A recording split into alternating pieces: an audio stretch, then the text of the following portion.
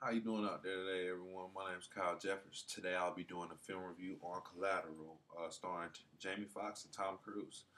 Um, Collateral is a film about a taxi cab driver that's taken on an unexpected ride himself. Um, he picks up Tom Cruise after dropping off Jada Pickett. Um, and what's so crazy is by the end of the movie, Tom Cruise is trying to kill Jada Pickett. And it's kind of like, wow, this is really placed together very well. Like, just the editing tactics of how they took it from Tom Cruise jumping in the car, talking to Max about how he was trying to just get him to drive him around all night. And then by the end of the night, they're fighting pretty much. Jamie Foxx does kill Tom Cruise in the end.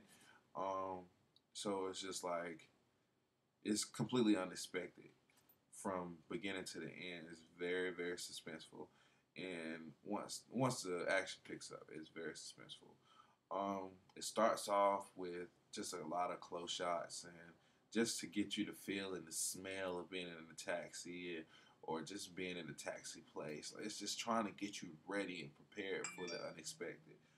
So because in this movie, it's you don't know what to expect. Everything is just like on edge. From the minute that Tom Cruise jumped into the car with Jamie Foxx, the whole feel of the movie changed. Jamie Foxx's character actually changed as well.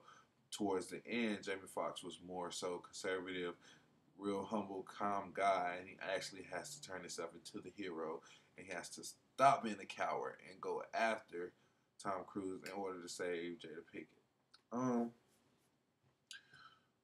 One of the most influential parts of the movie was when the wolf show actually showed itself.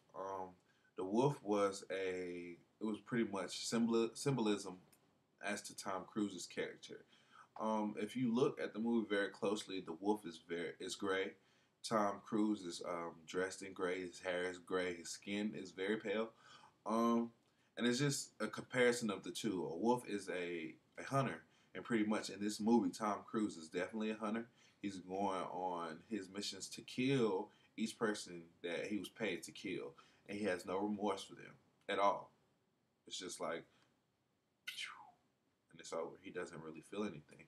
Um, I would definitely recommend this movie to anyone that just wants to see how digital film pretty much changed the game.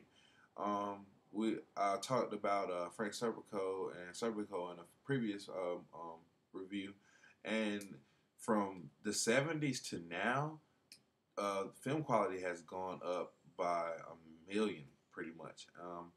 And this movie just shows the advancement of the equipment and everything that's done, from the digital shots, from the moving shots, just everything. From definitely the action shots were definitely some shots that took hold of my mind and haven't let go.